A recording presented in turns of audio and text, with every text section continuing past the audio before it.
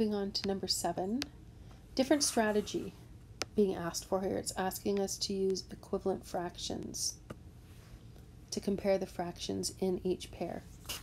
And just as a little reminder about equivalent fractions, that here's an example. Whatever you do to the numerator, you must do to the denominator. 1/2 is equal to 3/6. I multiplied the numerator and the denominator by 3. Another example using dividing. You can also divide the numerator and the denominator by the same number to get an equivalent fraction. 5/15 is equivalent to 1/3, and I proved that because I divided both the numerator and the denominator by 5. So let's start with the first one, 7a. I'm comparing 4/5 and 6/10. And so what you want to do is you want to have the same denominator. We call it a common denominator. You want the same denominator for each. So that's the whole point of the equivalent fraction strategy. Thinking all the way back to question number 1. If two fractions have the same denominator, all you have to do is look at the numerators and decide which number is bigger. So we need the same denominator. You could get all fancy and try and think of a number that both 5 and 10 divide into, and then do a whole lot of multiplying. But to find the lowest common denominator, that is, what is the smallest number that they both could divide into. And in this case, I hope that you, first of all, realized that, that it's tenths. So 6/10 can stay exactly the same as it was. And 4/5, if I multiply the numerator and denominator by 2, then I will get tenths on the bottom and 8 on the top. Okay, and that was basically because I know that 5 multiplied by 2 equals 10. So now that we have two, really we've only made one equivalent fraction. We started with 4/5. The equivalent fraction is 8/10, and now we can compare 8/10 and 6/10. They have the same denominator, so all we have to do is look at the numerators. And because 8 is greater than 6,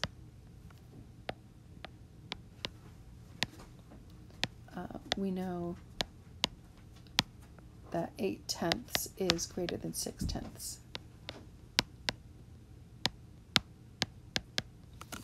Okay, when you want to save your work, take a screenshot. Oh, I have to fix this letter E. There we go. Take a screenshot. Save that to my camera roll. And then tap cancel to make it ready to work on again. Okay, let's move on. We'll do B. We're comparing 1/4 and 2/6. Now this is trickier than the previous one because 4 does not divide into 6 evenly. I can't multiply 6 by anything to make 4. I can't multiply 4 by anything to make 6. So I need to find a common denominator. They need to have the same denominator.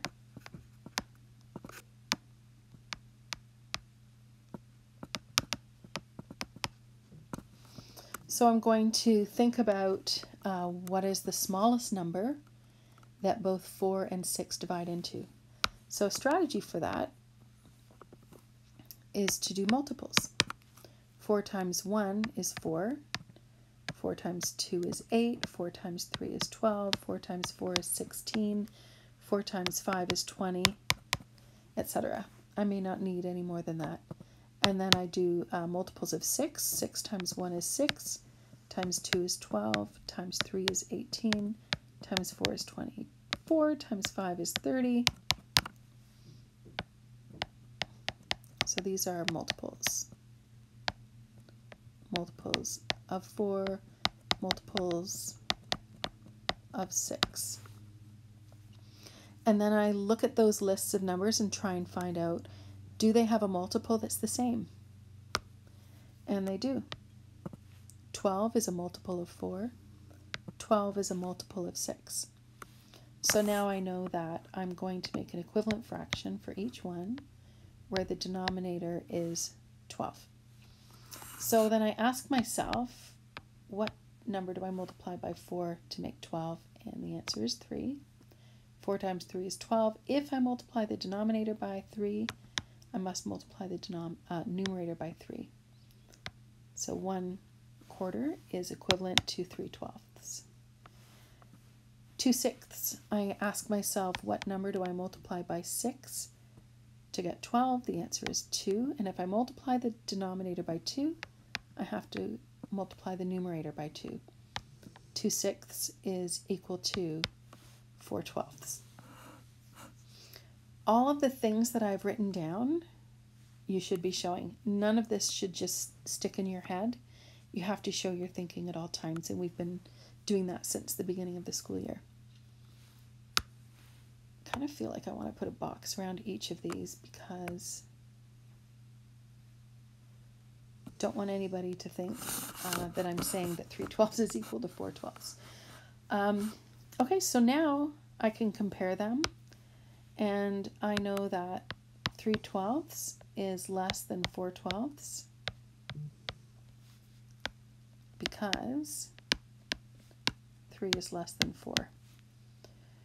So if that's true, then 1/4, which is equivalent to 3/12, is less than 2/6, which is equivalent to 4/12. There we go. Okay, I hope that helps.